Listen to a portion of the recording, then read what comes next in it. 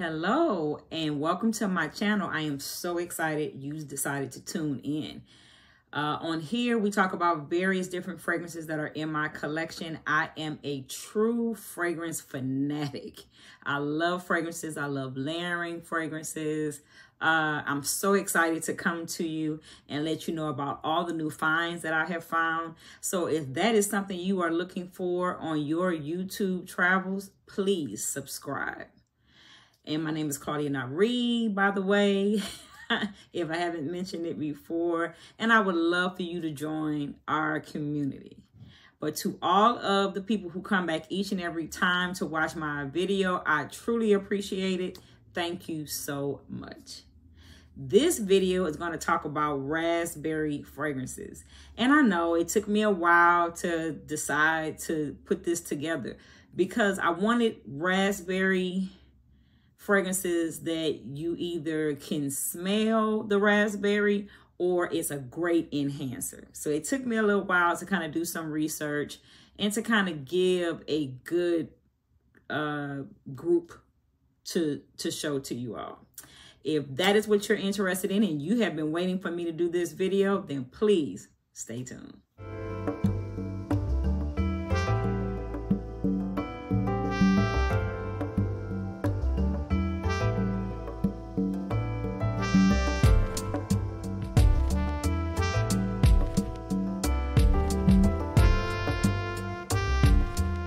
All right, so let's talk about the first one. The first one for me, it's a raspberry fragrance. However, the raspberry is secondary. So this is where I would say that raspberry is a supporting cast. And I'm talking about Vain and Naive by Nishani. This is such an exquisite fragrance. It combines together this opulent notes that are like rich in florals, but yet has a delicate musk to it. It's very captivating, right? When you wear this fragrance, you're gonna like set the room off. This is like my classy girl fragrance, my classy fragrance. It can be worn by both men and women, but on women, it kind of makes you feel empowered, right? Like strong. Like I feel like that girl, honestly, when I wear this one. And the notes in it is, like I said, it does have raspberry in it, but the top notes are going to be orange and bergamot. And then you do have the raspberry and the plum. I love the rose notes that is in it. There is jasmine, but it's not, for me, jasmine can't be that strong, right? The jasmine note could be in it, but it just can't be that strong, right? And then it has like this woody cedar to it. I love the creamy sandalwood that's in it. I really enjoyed this one. And then like the dry down, it gets better and better with time. It's such a gorgeous amber fragrance. Like to me, it's amber and benzoin is what I get a lot on my from my chemistry. But it does have raspberry, but that raspberry gives it like this freshness to it. And that is Vain and Naive. This is a good one to get. Oh, I have to talk about this one. I have to. One of the things I love most about this one here is how gorgeous the presentation is. Oh, this presentation is absolutely amazing to me. I am talking about Rose Amiade. Rose Amiade is such a luxurious fragrance. Like it's it has this gorgeous, exquisite rose note to it. And then it's blended with spices, and then you get like a touch of honey in it. This is another one of the ones where raspberry is just in that first burst, right? So like I said, I'm going through the ones that I feel like raspberry is a touch note. It's not a predominant note. I mean, I'm going to get into what's predominant, but this one here, the raspberry in it is such a nice fresh burst when you first go into it. It's another one of those classy girl fragrances. Like The bottle is beautiful. Everything about this fragrance is saying go get it, right? And even if you don't go get it, I do believe that you probably need to get a sample of it, right? The notes are rose, raspberry, pink pepper, brown sugar, patchouli, Agarwood, it's Agarwood, amber, and sandalwood. Just such a gorgeous, gorgeous blend. This is one that I call this my black dress fragrance. Like whenever I have on, I'm going out to, like, say I've gotten invited to a holiday event. Like we're coming up on the times where we're going to start talking about holiday events. And so don't be surprised if you see me bring this up again, because this is my black dress fragrance. This is such a gorgeous, gorgeous fragrance. It was like, it's like velvety soft. You feel like you need to be in like a room. You need to have on a gown. At least all of these are thoughts that I would have for it. So Rose Amiyat.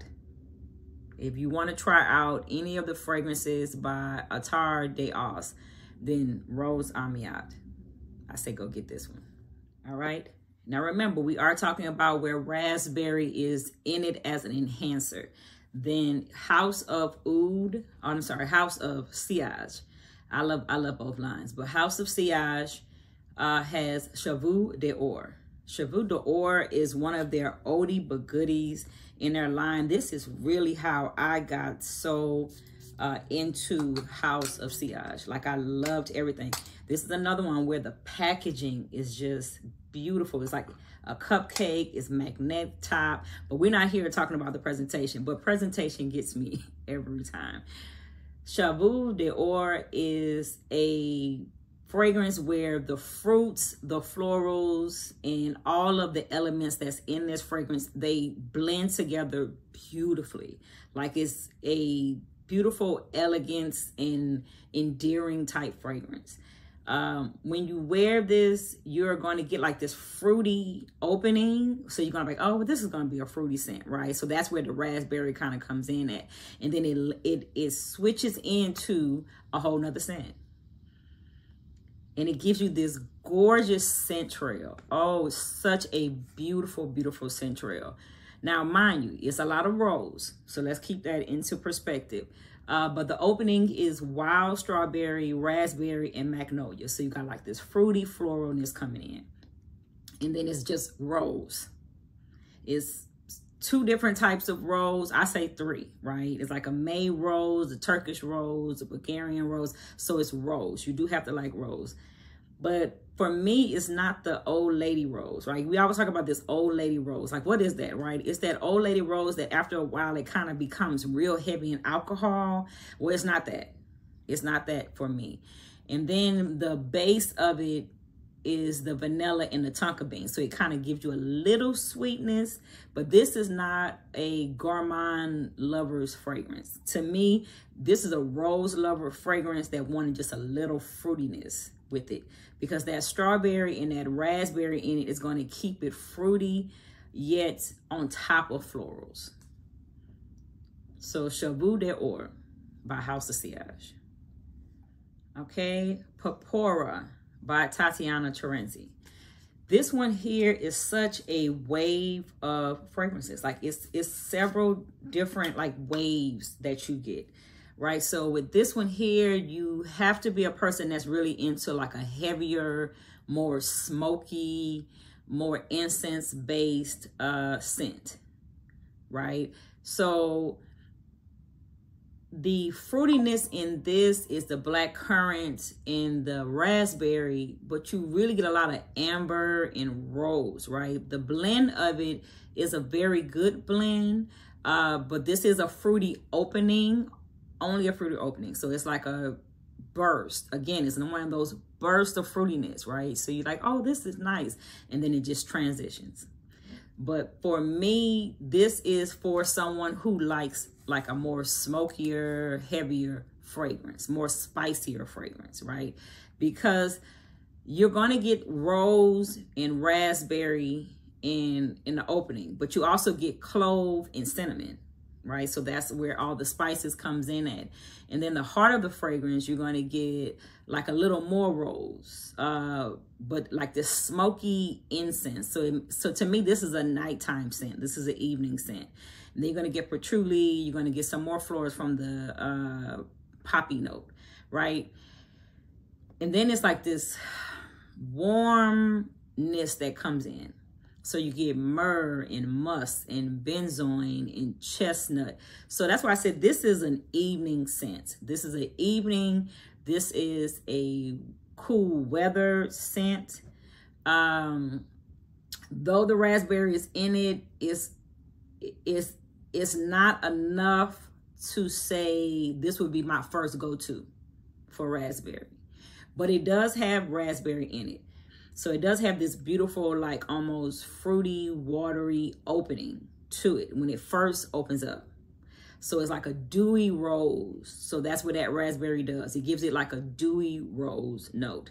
But then after that, it becomes this gorgeous, wonderful, cozy, cool weather scent. I mostly get myrrh, amber, and patchouli in it. I'm very thankful, not a lot of the incense. I'm not really a smoky kind of fragrance. But you do get heavy, like a heaviness. In my opinion, this is not for hot weather. This is for cool weather. And that is Purpura by Tatiana Trenzi. Okay, I know by now you're saying, come on, Claudia, give me some that actually is raspberry, right? I understand that there are a few that raspberry is a note, but I want some that where I can smell the raspberry. Got you. Coming up. This one here is Birth of Venus by Argos. I love this one. I absolutely love this one. This is like a symphony of delicate fruity notes, raspberry, bergamot, juiciness, right? This is, to me, this is femininity in a bottle. It is like the perfect, beautiful, classy, sophisticated woman. Like I love this one. It kind of awakens that goddessness that's in you, right? That where you walk with your head up, you put your shoulders back, you know, you let your collarbone show in your outfit, like you just feeling yourself. Birth of Venus. That is what this is. It's so pretty to me. Like the opening in it is peach and lavender, orange blossom, bergamot, and grapefruit. It's such a gorgeous fruity fragrance. And then it will move itself into raspberry, rose. It says it has chocolate, but don't get nervous. It's not like a thick chocolate, like a chocolate greedy. No, it's not that. It's like this chocolate, dry chocolate, almost like the cocoa note, right? Again, it does have jasmine in it, but luckily for me, it's not heavy on jasmine because I'm not really that big on jasmine of late. Amber, cashmere wood, and vetiver. This is a must-buy fragrance. Like you have to go get this one. You have to. If you want to try a fragrance from their line, there are two, and this happens to be one of my two. Birth of Venus. Gorgeous. Okay, this one is called Hayeti by Attire. Oh, this is another one of my loves. This is another one of my love fragrances. It's an Arabian fragrance, right? So Hayeti means life, right? So this fragrance is supposed to give you life, right? But it's a gorgeous summer scent to me. I mean, I'm gonna keep it as transparent. I reach for this when it's warm outside because it just makes me feel fun. Like it just makes it feel like a beautiful day. It gives me this gorgeous like upliftment to it. I love everything about it. It feels like you're just out at a beach party when I'm wearing it. It is very playful, very joyous. It also has like this garden note to it. I so get why the perfumer made it. He made it in the idea or the remnants of this beautiful summer day where he was playing in a garden. And I get that. Like I can so see that. I can see the bushes of black currant. I can see the raspberries being grown in this garden. I can also see like these luscious, beautiful flowers that are in. I can see that. I can feel that when in it. So once I read and did the research and realized that the perfumer made this off of a memory, it was, I had to have it. Like I had to have it. I feel like fragrances should talk to you. It's like the notes in it is raspberry, berry fruits, pineapple, whipped cream, honey, black currant, plum. There is some floral notes. It doesn't really go deep into it, but I think like some peony probably is in here. A very delicate rose is in here, Bulgarian rose maybe. White flowers. And then it has this almost milky ice cream note that's in it. And vanilla. The notes fit it. Like the notes fit this fragrance. This is such a fun fragrance for me. And when the summertime comes, this is like one of the ones that I reach for that I say, okay, I have to have it. Like I've been doing these trays and I try not to pick my go-tos. This is a go-to. I try to wear some other fragrances that I have in my collection, but I just couldn't wait anymore. I just couldn't. So of course I had to pull this one for me to wear because we're coming to the end of the summer.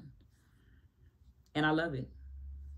Okay, what's a top 10 lineup that doesn't have Mancera in it? At least that's what I think. You gotta include a Mancera. This one here is Juicy Flowers. Juicy Flowers is, it just totally embodies the essence of being fresh and feminine and just beautiful. It blends together like this juicy fruits with these delicate flowers, and then it creates like an aroma that vibrates at high level. We always talk about being on a high level vibration. Juicy Flowers. It gives you that I'm the pretty girl. I'm the pretty girl. I am confident, but yet I'm soft enough to live in my feminine energy. Juicy Flowers. That is what I get. And I know y'all thinking like, Claudia, why do you always describe these fragrances like that? Because to me, that's what I want y'all to know what I think. Like, and that is what I think. That's what I think of these fragrances. When I wear it, this is all the things that go through my mind, where I walk with an extra step, right? So the notes in it is red fruits, pink pepper, pear, and citrus notes, right? And then you get peachiness that comes in, like this gorgeous peaches that comes in, and then it's sandalwood. And then on top of that, you get like this white musk. And what I like about white musk is that it just gives that sexy skin smell, not like a heavy sun musty smell, but like a sexy skin smell. And then like someone just want to come give you a hug type smell. And then it does have the raspberry in it, and then vanilla, and then there's ambergris. So I don't know if it's the ambergris, because I really do like that note, that makes me so in love with this fragrance, but it's just beautiful to me. Juicy Flowers. And it's like that name fits it perfectly. It's this juiciness to it, and then it has like floralness, but it's soft flowers. It's not the heavy flowers, right? This is a soft sundress type scent. Like you need to have your skin out when you're wearing Juicy Flowers. So Juicy Flower by Mancera. I am so enjoying doing this video for y'all because I have come to realize that there are so many fragrances I absolutely love that are in my collection. This is Deviant. Deviant by Whisker. This is such a mysterious, intriguing fragrance. Like, it combines darkness, yet sexiness. It's a very unconventional scent. It's not one of, so to me, this is, I would say that you should go get it, but I don't know if everyone would fall in love with it, because you have to want to be mysterious. You have to want to have a unique scent. So if you are a person who likes to demand attention, Deviant. If you're a person who likes to smell good, but not all eyes on you, then I don't think that this is your scent. Because it's such a gorgeous fragrance that is like layers. It's beautiful layers to this scent. It's gorgeous, gorgeous layers. Deviant is such a beautiful scent. Like the bottle is gorgeous. So I mean, that alone, like I always tell you, I am such a presentation type person. So the presentation on it is absolutely great. But I'm trying to find the notes. Let me find the notes for you. So that way you have an idea of what the notes are in it. It is grapes. It's raspberry. It's Ylang-Ylang. It has pink grapefruit in it. It is caramel, Denmark rose, black currant, and this Orris root. But do not be fearful for Orris root. I know a lot of people say, oh, I don't really want to smell like lipstick. I don't want to smell like powder. But if this is what lipstick and powdery notes are supposed to smell like, then I do. Like, I would love to smell like this because it's just beautiful. It's really beautiful. And then the leather that's in it is not heavy leather. It's very creamy, like almost like a suede type leather. And then Agarwood and tobacco. So it is a very unique fragrance. It's very mysterious. It's very inviting. This is a command the room fragrance, Deviant. Okay, this one here is Candy Rose. I would admit the clink clink of the bottle has become quite nerve-wracking for me.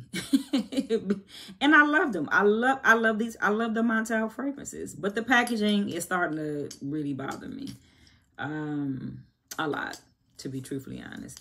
But the fragrance itself is so beautiful. Hold on, let me get a good spray. You hear that?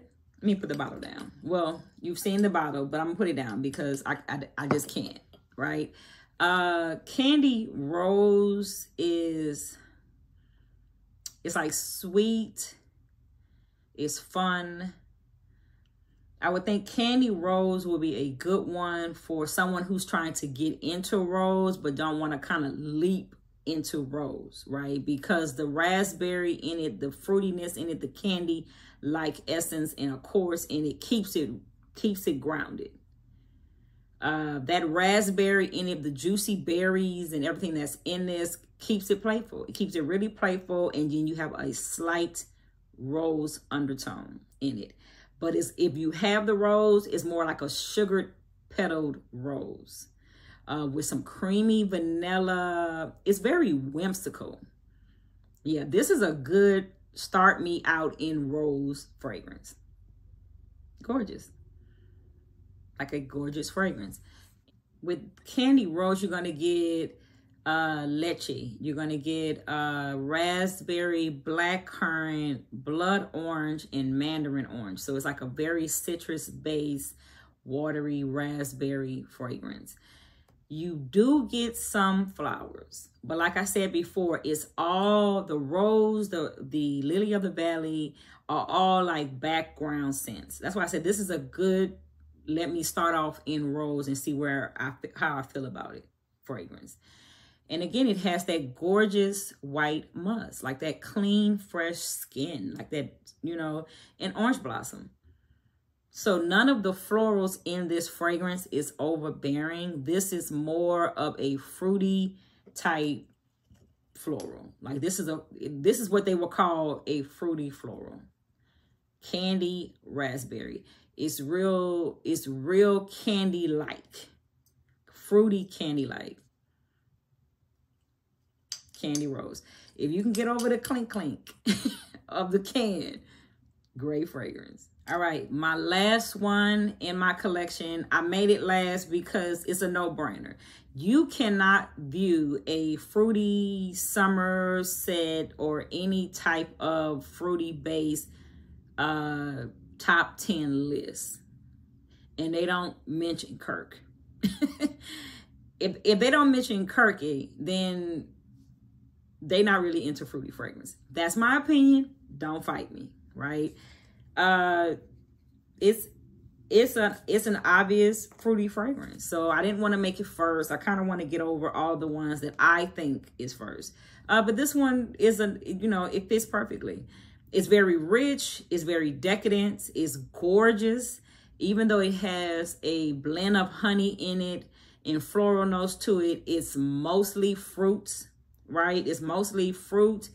And then the floral note they add into it is just to give it some body, right? So they do add a little jasmine, a little tuberose, but it's just to give you some body. This is a fruity fragrance. And I think it's on everyone's list because that's what this is. It's a gorgeous fruity fragrance. Passion fruit, peach, pear, raspberry. Then it kind of gives you lily of the valley is where that floral note does come in. And then the base of it is sandalwood, vanilla.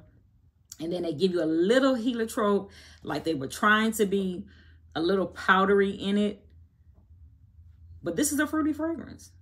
It's a true fruity fragrance. Like if you're looking for something from Tatiana Terenzi and you just want a fruit, like a fruit base fragrance, then that's this one here.